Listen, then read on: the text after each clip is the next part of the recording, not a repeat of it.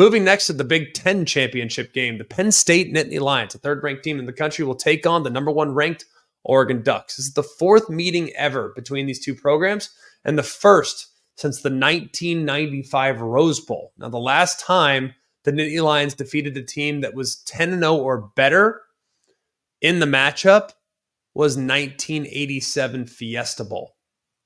That was the game against Miami.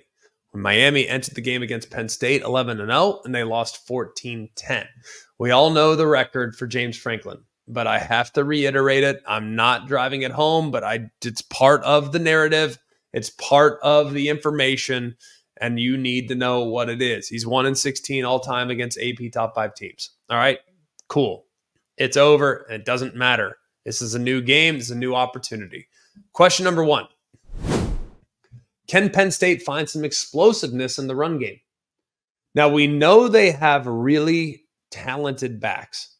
Nicholas Singleton, Katrin Allen are both really solid. We've known that for a very long time. But here's the problem, is that neither one have really gotten loose for some big gains this year. Katrin Allen, his long run this season is 26 yards, and he has about 4.5 yards per carry is what he's averaging.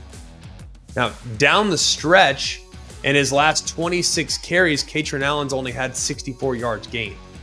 So it hasn't really been as good down the stretch. Singleton, on the other hand, he does not have a carry that has gone for over 18 yards since week 2 against Bowling Green. So that's something that needs to happen as well. So they need to find some explosiveness in the run game because that is going to require chunk yardage. And we know that, at least at this point, I know that Penn State has struggled against top competition creating chunk yardage to the air. So hopefully they can find it on the ground, because if they can, that would put a little more pressure on the Oregon Ducks. Question number 2. Will Penn State be able to protect? Now, Penn State had a lot of challenges against Ohio State. Now, we know that Ohio State's defensive line is really good, probably the best defensive line that Penn State's seen all season. And as a result, that defensive front, they did a really good job of applying pressure and neutralizing the line of scrimmage when playing against the Nittany Lions. Now, Penn State, they also gave up some pressure to Wisconsin. They gave up some pressure to West Virginia. It's also worth noting, man, I mean, just across the board, the protection has not been super elite all season for Penn State. Now, Oregon, they have what I think many would consider to be an elite defensive front. Now, I think they're excellent. I don't know if I'd go as far as to say they're elite, but I think they're excellent. I do think their 2 defensive tackles have a chance to be elite. Derek Harmon, Jamari Caldwell, like those guys are outstanding, like really, really good. Now, are they on the same level as an Aaron Donald or a Nick Bosa or something like that? No, not to that extreme, but they can take over the game if necessary. Question number 3, will Dylan Gabriel be the difference again? Now, Dylan Gabriel in the biggest game of the season against Ohio State, he was 23 of 34 for 341 and 2 touchdowns. He also did a pretty good job of kind of keeping things alive with his legs. He added a rushing touchdown in that game as well. It was his best performance in an Oregon Duck uniform. Now, one area of note, Oregon's been pretty patient at times in the passing game. They're going to get the ball out of Dylan Gabriel's hands quickly. They average just 6.5 air yards per target, so they're not pushing it downfield with crazy regularity. That's one of the lowest in the country. However, they're the 7th most yards after catch. They have really good weapons that can catch and run, but Dylan Gabriel against Ohio State, he was taking shot after shot after shot, or at least it felt that way compared to watching their offense most of the year. So will they ramp up the aggressiveness like they did the last time around? Question number 4.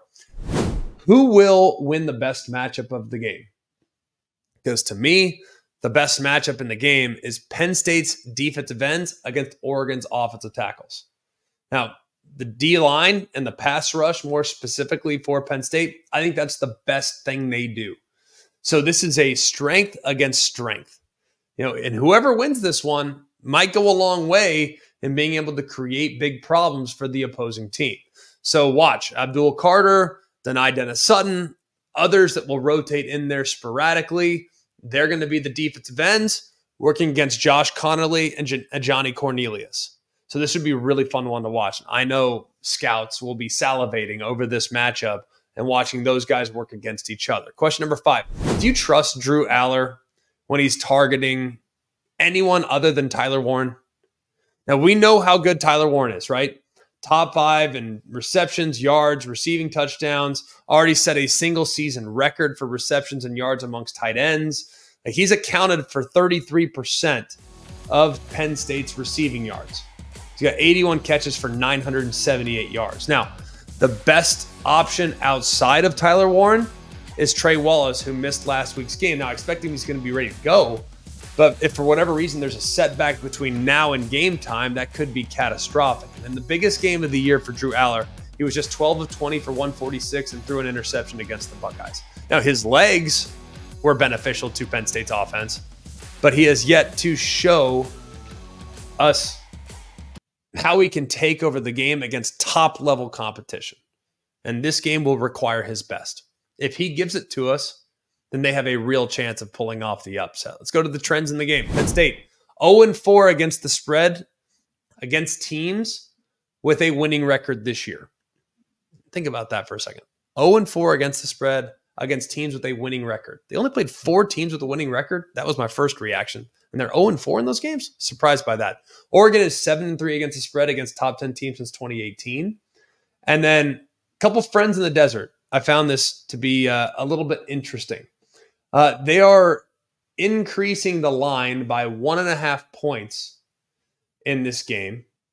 Or the, quote, home field is favoring Penn State in this game by about 1.5 points. It's a neutral site, but Penn State's getting a 1.5 point boost because it's about 1,750 miles closer to State College than it is to Eugene, which I don't know how that makes sense, but whatever. Neutral site still favors Penn State, I suppose. Doesn't matter. Give me Oregon.